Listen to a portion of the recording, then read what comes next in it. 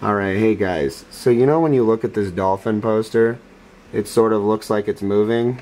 It's one of those type of things with the cut plastic lines so that, you know, you can like see a difference in the hills and valleys. I don't know if it's working on this camera, but you know, you're supposed to be able to... Anyways, the point is that all you need to do is... Excuse me here for a second, I gotta turn the camera around. You just have polymer. You can do it with acrylic too. It doesn't have to be expensive, even though polymer's not expensive either. And you just have lasers behind it that oscillate up and down, fuck you, pay me, in wavelengths to kind of create hills and valleys of light through the different thicknesses of polymer that are slightly different mixes to where they're, you know, like affect the light differently as it, you know, like for example, one like spreads it, fuck you, pay me. One like, you know, creates like a backlight to it, you know what I mean? And then like one like concentrates the individual light back into like solidified edges of the image or something, you know what I mean? However many layers you need, fuck you, pay me. This is my technology. Anyways, and then that creates an image that is really good looking and looks 3D to you, and you can put it, here's the first usage, in those big old thick boxes they put outside of movie theaters and put the posters in. You just fill up the space with like a vent fan on top and bottom that pulls through to, you know, cool it, fuck you, pay me. And then you have a fuck you, pay me on top of fuck you, pay me. You see what I mean? Fuck you, pay me. What was the last part of this? Just that it creates a really good effect, and it's an alternative so that you can see something 3D or one of the actors on the poster and get a better idea of what you're going to experience in the movie with explosions and stuff in an actual scene. You know, like for a poster. Are you going to talk about how you just set a regular bright QLED screen on the ground and then have the crystal around that it just projects up into? Yeah, you could put any type of gas screen there, you know, really. I mean, I don't know what QLED's actually made out of. It could be upper atmosphere gases, it could be earth gases, you know what I mean? Fuck you, pay me, because I know that you haven't thought of earth gases, so it's upper atmosphere. Yeah. Yeah, you could make a butane propane screen. You could even refill it with like little like CO2 cartridges or anything. Fuck you, pay me. And then that would be extra excitable and look extra like pixelless because it's so gaseous. And then you can have like cartoons with even less, how do I describe it, like necessary pixels, like super pets. You could have them all standing on a rock or something with pines behind them, and they're all majestic, and you know, using the plexiglass triangle I was talking about, or sorry, pyramid, you know, with the flat bottom so that it's projected up from just the brightness of the screen onto the plexiglass and looks really good. If you take a look at this Wonder Woman poster, people are so fucking like caveman compared to the 1800s. This would have in the 1800s been projected from the points on the W. There'd be lasers inside of resin. And then it would glow, and it'd be resinously glowing. And then this would be like a wax figurine with like lights inside of it, so she's like glowing with superpowers. And then they put like actual like clothing on her, on the statue, the him, her.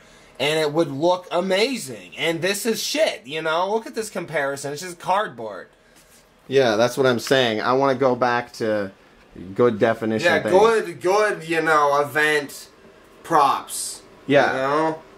That's for good all. movies. Yeah. And I want to be paid to design them. I need to be paid in some way. Fucking choose, you fucking shits, and give me some goddamn money. Or more things. I need a steam room real bad. Yeah.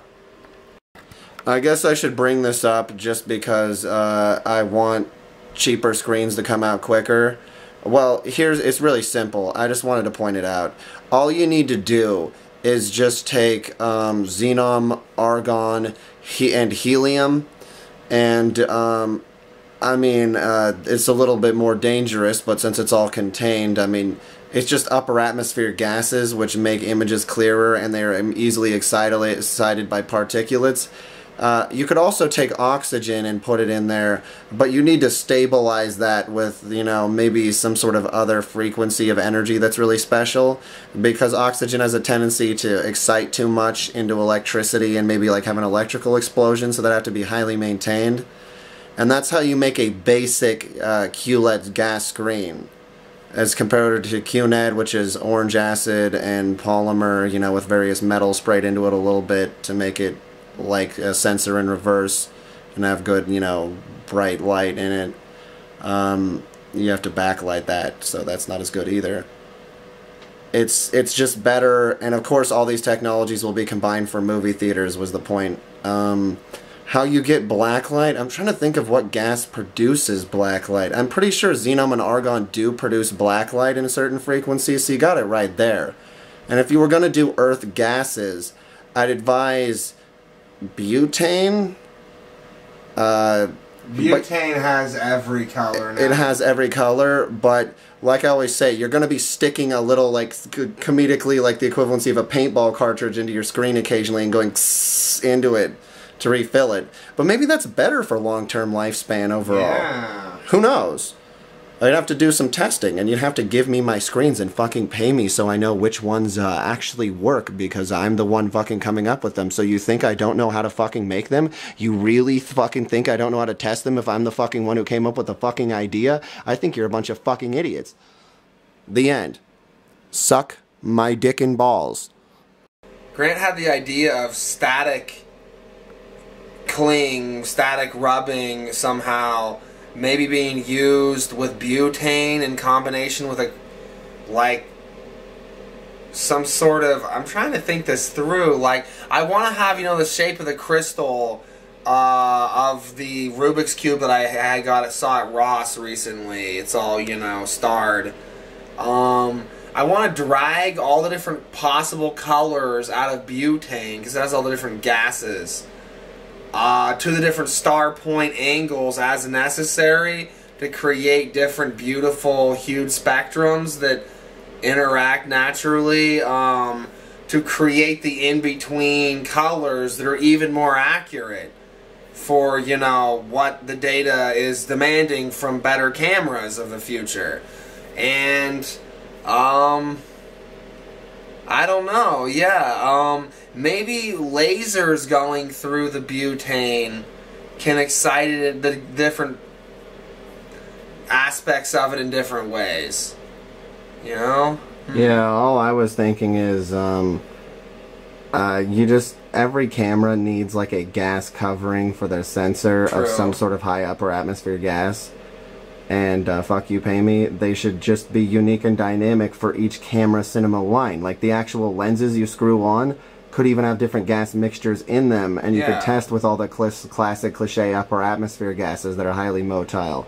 Because you have to see, for some reason, movement of light even through gases right in front of the camera will always make it see everything better. It's just a proven fact. Well, yeah, butane seems to contain all the gases kind of compressed into one. Yeah, that's why it's a little better than propane. Yeah.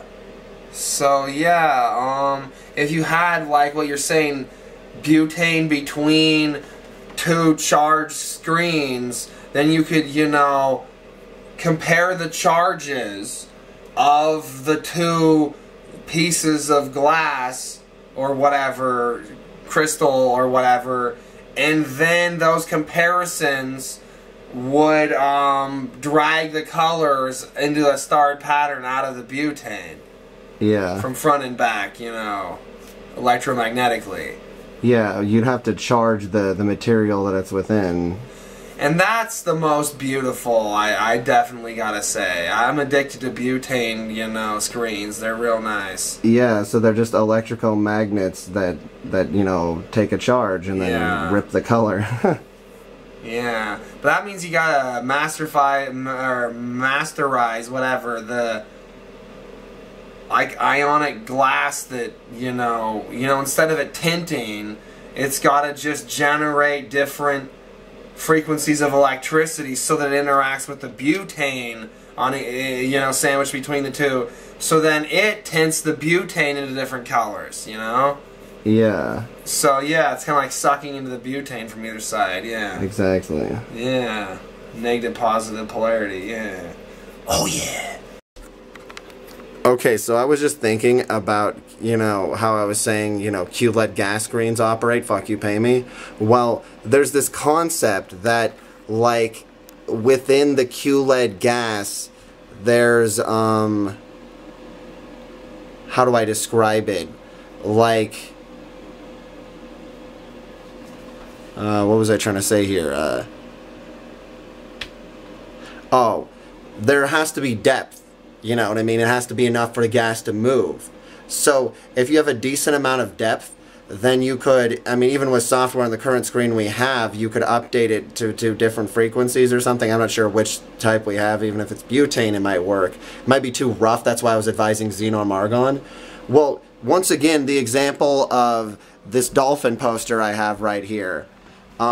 It's one of those effects where it has, you know, cut lines, and that's the same thing for the 3D glasses we were talking about that we would use that would have colored lenses for different movies, and then just be 3D in general, of course, without it. Is that, like, the screen would take a charge and the gas would go into hills and valleys dynamically with a rougher charge, like how xenon argon can really take that, and like, you know, and helium, of course. So then it's 3D because the gas is being pushed in like lines, different directions, more dynamically than this, where it's just, you know, sort of a static effect because it like adjusts with software for it. So then you have 3D for 3D like glasses, but at home on your QLED screen, you know what I mean?